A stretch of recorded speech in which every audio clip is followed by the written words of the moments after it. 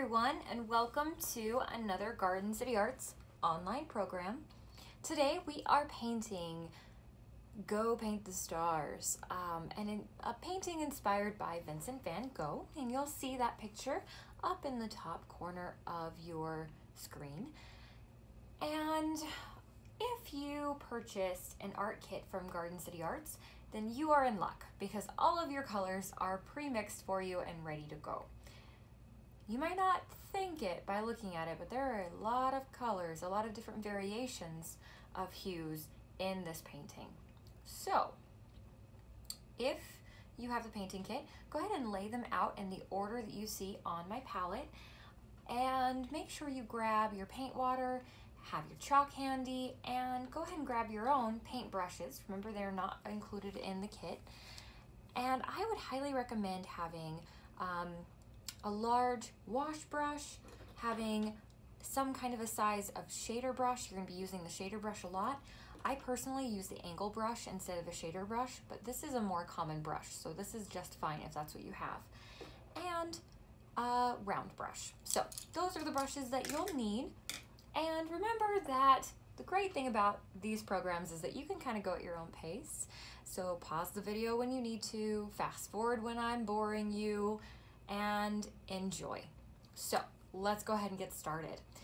Very first thing, I'm going to set my paint off to the side, and I'm going to use my chalk to draw a horizon line. If you want to imagine this, that's absolutely fine. You don't have to draw it, but I like to have a good reference point. And remember, this horizon line doesn't need to be straight. In Vincent van Gogh's original one, he had some mountains in the upper right-hand corner of his painting. So once you have the ground where you want it, we are going to take our biggest brush, whatever you have, and we're going to prime it. So dip it in paint water and pat it dry.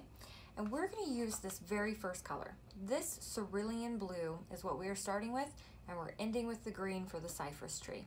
So I'm going to grab some paint.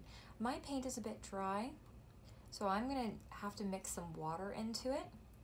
And I'm going to start right at the horizon line and go back and forth and apply a nice application of paint. We're going to distinguish the sky from the ground by going back and forth in the sky and doing curved lines on the ground. So make sure you are watching how you are painting this. That is important. So I'm going to go right along my horizon line and just get that in. My paint needs to be brightest along my horizon line. It needs to be thickest, and by having thick paint, it's going to be brighter paint. By mixing water into paint, you're making it more transparent. So when you paint it on black, it'll make it a little bit more dull, not as bright. So that's the trick that we're gonna do. We're gonna do really heavy paint right at the horizon line, and then as we move up, we're gonna put some water into our paint. What will happen is it'll look like the horizon line's a little bit brighter than the top of our painting where the night sky is. Now try to do as big of brush strokes as you possibly can. If you don't, you will have a whole bunch of little lines kind of popping up. That's where your brush stroke ended. That's just fine because remember, this is the first layer of our painting and we have quite a few layers to go. So if you end up having a whole bunch of brush strokes, that's okay. Don't grab the wrong color of blue though, like I just did. That's not okay. I mean, it is okay. It is what it is, and paint covers paint. However, try not to do what I just did. And go ahead and get that horizon line nice and bright. And then as you move up, that's where you're really starting to add more water to your paint. So don't worry if you don't have very much paint left. That's okay. Add more water to your paint. It extends the amount of paint you have. And it also makes it a little bit more transparent so that it will appear darker as you go up, which is the goal.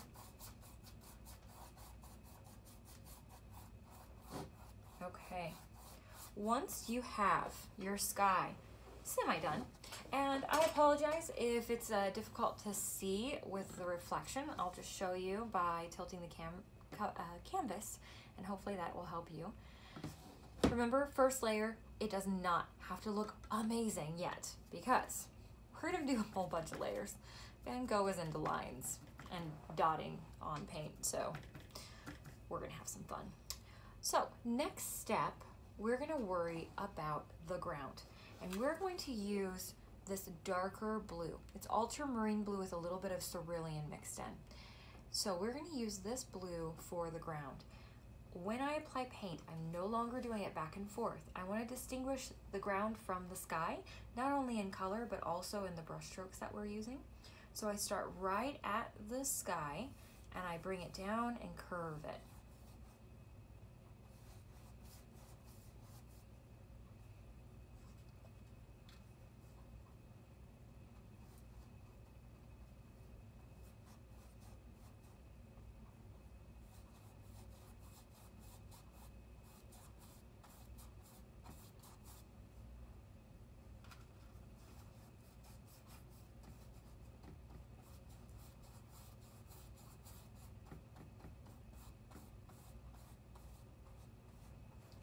Now, you can definitely leave some dark canvas popping through right at the horizon line. You don't have to be thick with your paint there.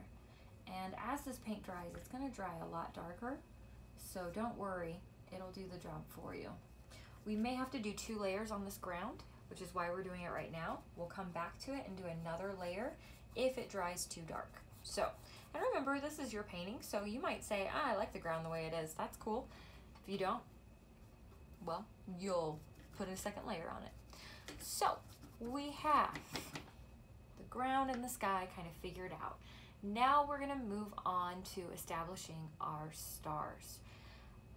If you want, you can take a moment, take a beverage break, and let your canvas dry a little bit, and then you can use your chalk to draw on. I'm not gonna do that. I'm gonna keep going, and I'm just gonna paint them on. So again, you can take a beverage break, pause, and then draw on in chalk what we're about to do, or you can just wing it like I'm gonna do. So I'm going to grab my 1/2" wash brush, so I'm going just a little bit smaller, and I'm gonna start establishing the stars. And I'm gonna do that in this light blue paint. Now, you might notice that we have a lot of it. That's because we're gonna use it for 2 different things. This is the first time we're using it for basically kind of outlining where our stars are gonna go. Now, the biggest focal point in this painting is by far Van Gogh's moon. So I'm gonna just make a nice big circle right here. Now, I use the top edge of my brush to kind of make some lines coming out and away. We're gonna go over this in some white as well and some yellow. So don't stress too much if it's not exactly how you want it. This is kind of like our sloppy copy, and it's kind of like our guide. Okay, next I am going to put in my galaxy. That's my other focal point. And the galaxy is kind of cool. It looks kind of like an S with like a hook coming into it. So the very first thing I do is I come kind of towards the middle of my canvas. I'm using the top edge of my brush, and I'm making a really cool S that has a huge swirl inside of it. And this galaxy could be pretty big. It's another focal point in Van Gogh's original painting. Now, the S is just one component. The next part is a hook, and the hook is kind of wavy, and it comes and it looks like it's hooking onto the S, and it's about to take it off of the painting.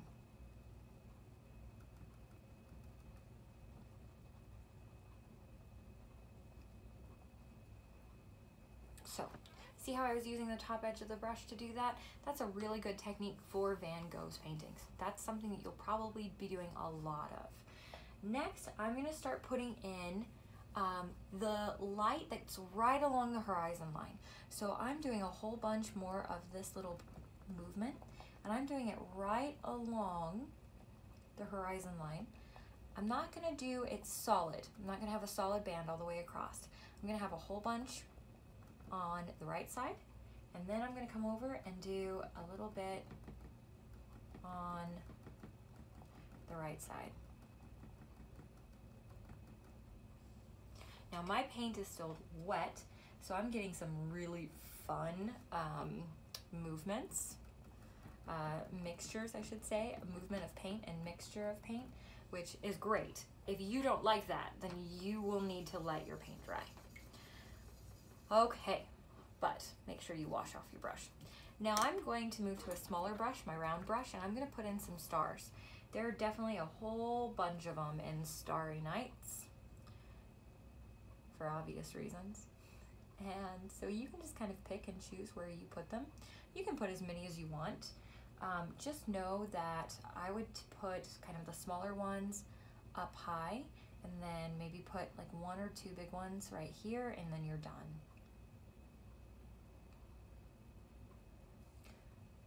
You can put as many as you want, but I would be careful not to go overboard. There does need to be some black sky still showing.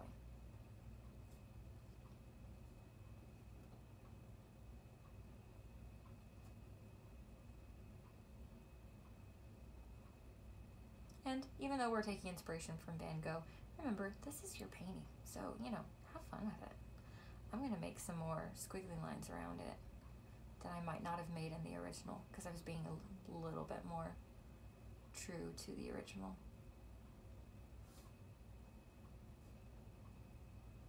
Okay. Oh, one thing that I am doing that I'm kind of ashamed of myself for doing is that I don't have any stars coming off my canvas, so I'm just going to put 1 or 2 coming off, just so that not everything's stuck on in the middle. Okay, so like I said, look at that, the ground is drying, and man, you can barely see any of it. So I'm going to do a second layer before we move on. You can too. In the paint kits, I'm going to add just a little bit of white so that this shows up a little bit more. So you might not have this problem when you're painting it, like I'm painting it right now.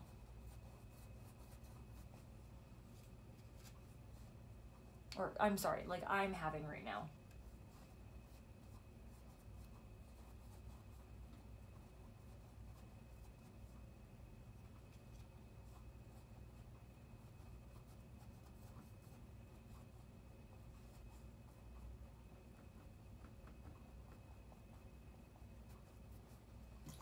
If I have to, I can do a third layer. Probably I'm gonna have to. Hopefully you won't have to.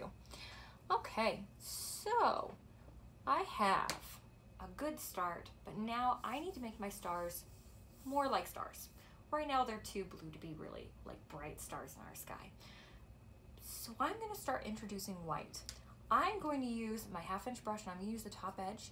But if you're not really enjoying that brush, if it's not working for you, or maybe you just don't have that brush, what you can do is use your shader brush.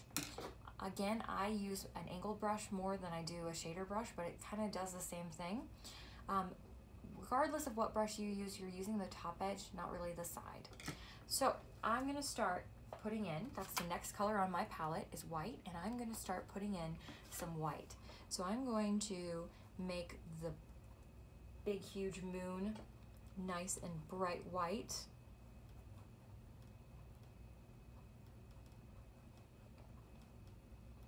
If your blue is still drying like mine is, you might not be able to do as much of this step as you want to. That's okay.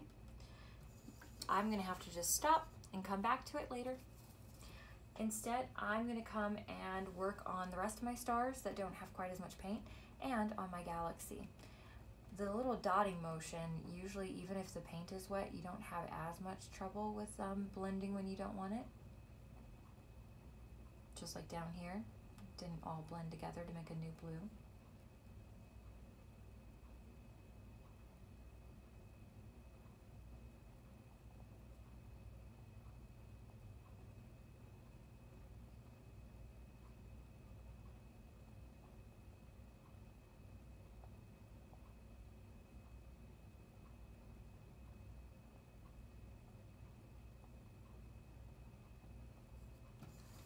And then I'm gonna switch to my round brush to put white in the center of the stars, and you'll be able to see more of what I'm talking about.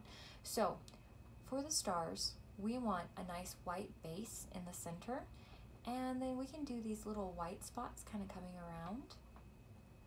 We're not covering up all the light blue. We're more like adding like a little addition to it, okay? So it's just a little partner to make it look a little bit nicer.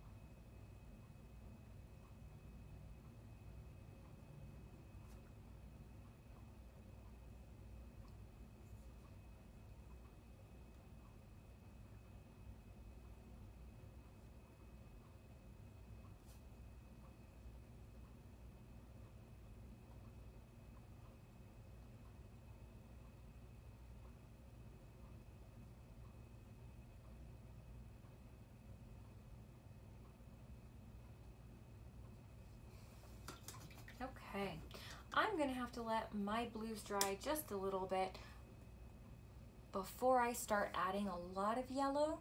So I'm gonna take a break. If you need to take a beverage break, go for it. And then I'm gonna come back and just add a little bit more white wherever I had trouble. So for instance, if you're like me and you're having trouble right here, let it dry, add another layer of white, and then we are gonna start introducing the yellow. And that really starts to bring it together. After we have the yellow, then we'll move on to some of the other cool parts of the sky. So you all have earned a beverage break. Go ahead and take one, and we'll resume in just one moment. Okay, so some of my paint is a little bit drier, so now I can go back in, and as I was talking about before, I can put another layer of white on and really brighten that up.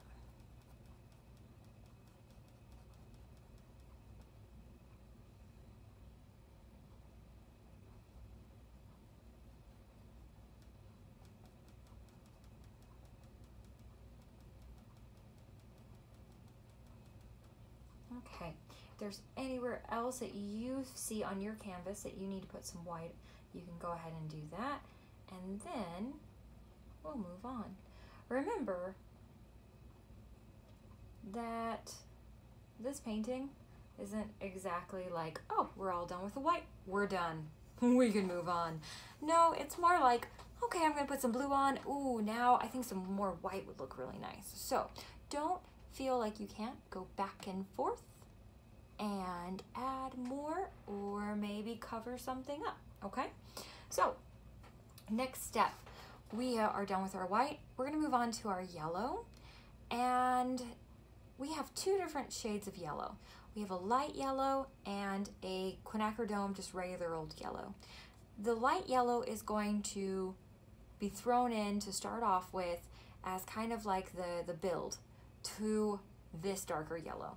So I'm going to switch to my angled brush, and I'm going to start doing some more intentional little dots. So what I mean by that, instead of having these big ones, I'm going to have little tiny ones that are maybe a little bit squatter, a little bit thicker, and I'm going to think a little bit more about where to put them.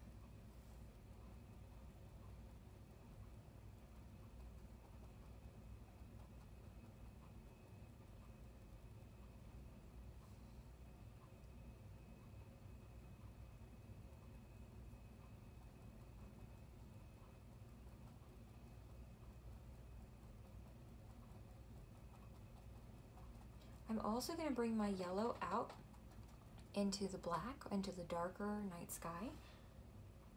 And then I'm going to start putting some yellow into my stars. I can put little tiny dots around my yellow.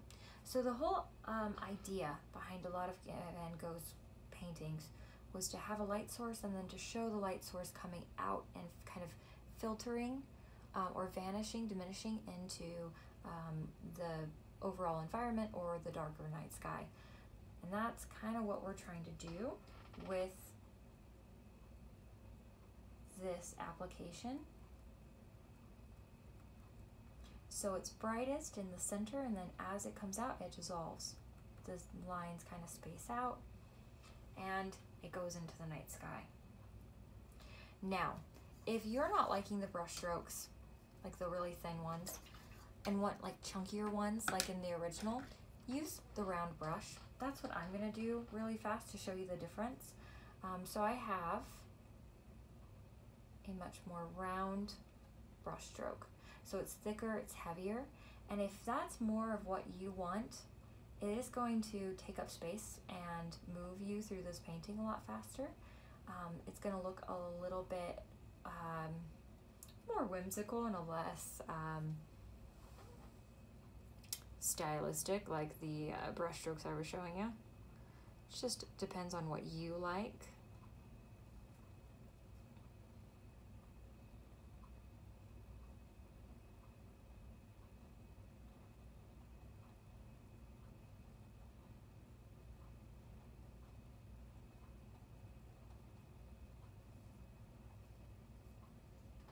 And remember, if your paint's getting a little dry on you, then go ahead and just dip your paint brush in paint water and mix a little bit of water into your paint. That'll make it a little bit more fluid. It will make it a little bit easier to use. I'm just gonna put a little bit more detail.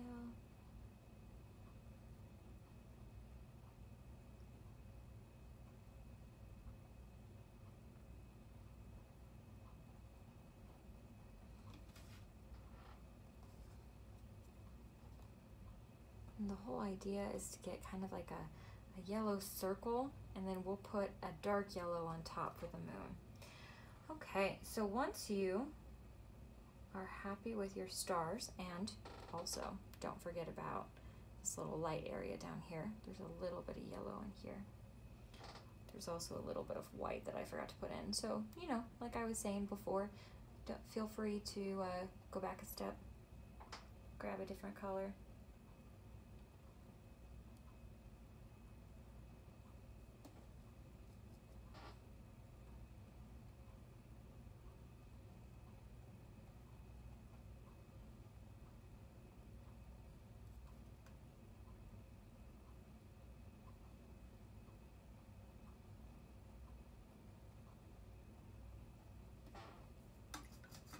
Okay.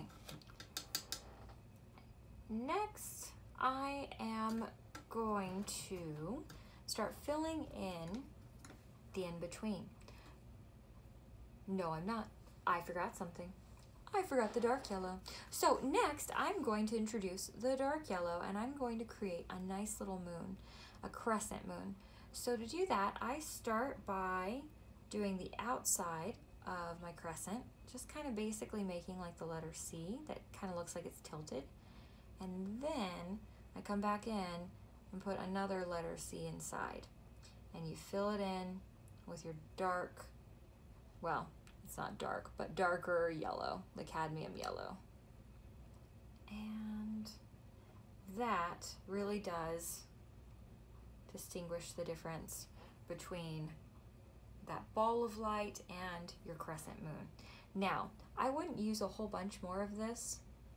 I would just use a little bit maybe to dot in some of the stars, but really it's mainly for that crescent sun. Okay, so now I'm gonna do what I was just about to show you. And that is, I'm going to fill in all of this empty space. Now, if you like it the way it is, you could leave it. That's fine. I'm not going to. I'm gonna take it a step further. I'm gonna show you how to use a little bit of this and a little bit of this to kind of fill in the space, the area in between, and make it feel a little bit more connected so that it's not empty space, star, but it's more like the light moving through the sky. So I'm gonna take some of my light blue, and I might even take just a big old glob and take a little bit of cerulean blue and mix up some different colors. So feel free to do this too. In order to really get a nice painting, you might have to mix a few different colors on your palette, a few different versions of blue to really get like in between colors, because I don't want a super bright blue, but I also don't want a dark blue like we started off with. So I'm making an in-between color. And I'm gonna just throw in some little dots. And these little dots, they cannot just be straight lines.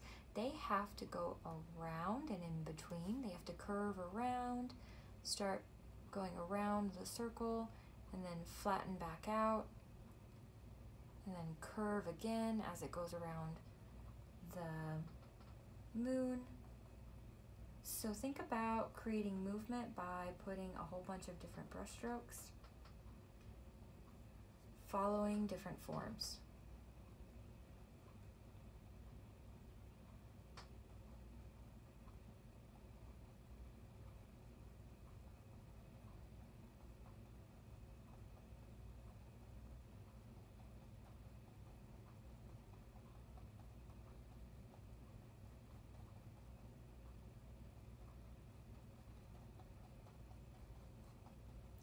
Now, as I get to the top, that's where I might just use straight cerulean or even the ultramarine blue, because I want it to be pretty dark up here.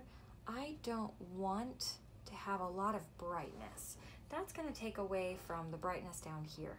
So, as you move up, think dark. As you move down towards the horizon line, think bright. And just go ahead and put a whole bunch of little dots in. It doesn't take a whole bunch of time if you go fast. Just don't overthink it. You gotta do a bunch of this. Just dot, dot, dot, dot, dot.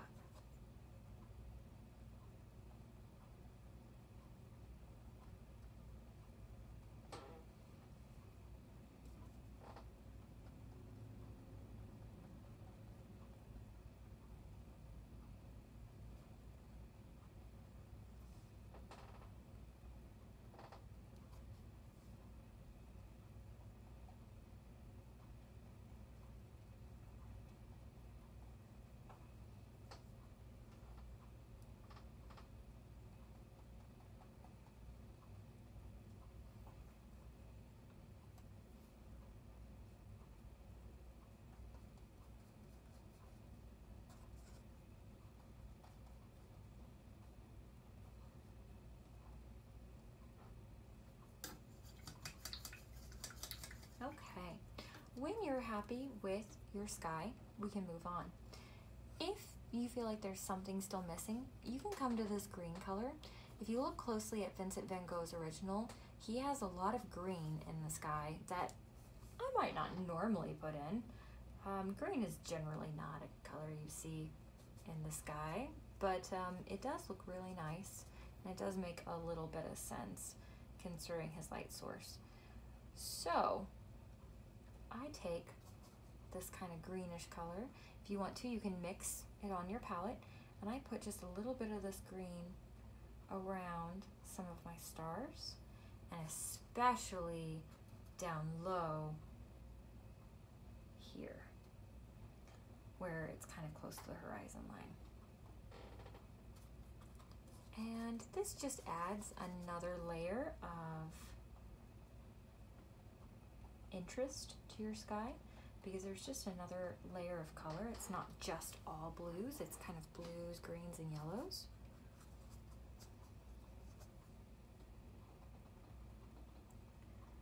And so once you are happy, you can move on. Maybe you've already moved on. Who knows? Remember, you can touch that fast forward button. So if you are bored and want to move on, you can. If you are still painting, just keep dabbing and dotting.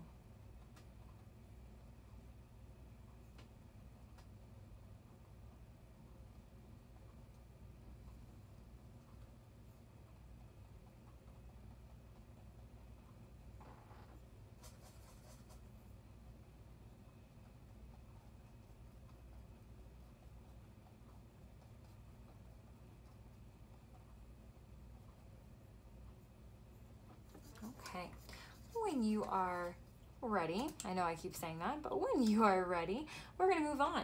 So, one thing you wanna do before we move too far on, you wanna check your ground. Is your ground how you want it? Or is it not bright enough? If it's not bright enough, you might add a second layer of color, or third, it's my third, and brighten it up just a little bit. I'm introducing a little bit of cerulean blue. It's gonna help. But remember, you are doing curvy lines.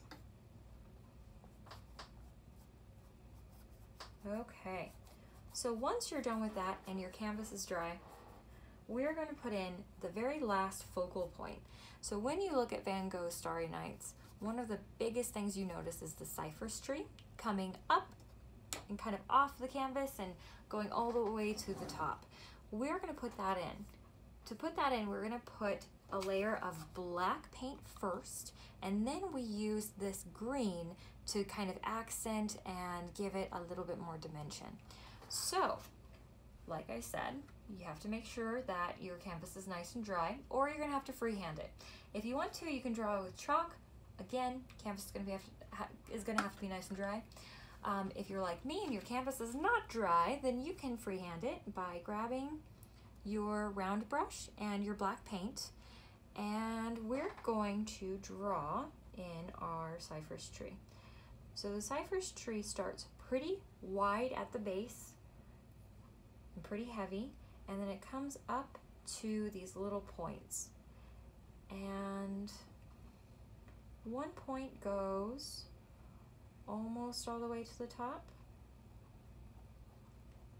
and then the other points kind of stay down low. Now, I should have talked more about this at the beginning, but you don't have to do a cypress tree. If you Google Starry Nights by Van Gogh and like pop culture, for instance, you will see probably all of your favorite shows make an appearance in a Starry Night painting. So somebody has made some fan art, maybe someone who loves the same show you love, and and Van Gogh, and has just combined the two. So definitely look that up. You don't have to do a cypress tree. You could do something else kind of fun. You could put the TARDIS flying away, Harry Potter, what have you. I'm just going to keep it simple and do the cypress tree. So once you have your cypress tree nice and solid and black, it all has to be painted in black. And you know what? If I've been thinking, I would probably have switched brushes. That cypress tree is pretty big. You might want to use a bigger brush. It'll make your life a little bit easier. So once I have it in nice and solid, I am going to use my brush, and I don't even have to really clean it off. I'm just going to grab some of that green, and I'm going to start putting in some detail. If you need to, you can always wash out your brush if the green isn't as bright as you want, but really it needs to be pretty dark because this is a nice night painting. Now, I'm going to add just a little bit of detail, and I'm kind of following the curves, and I'm doing that little line work that we did so much in the night sky. And just about finished.